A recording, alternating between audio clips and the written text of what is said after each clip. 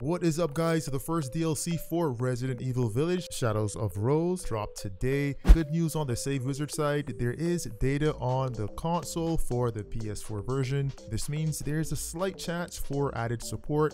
No guarantees, but let's keep our fingers crossed. Taking a look at the current Village options, I would say maybe something for the attaché case, which is pretty much our inventory. Let me know what you guys would like to see in the comment section below.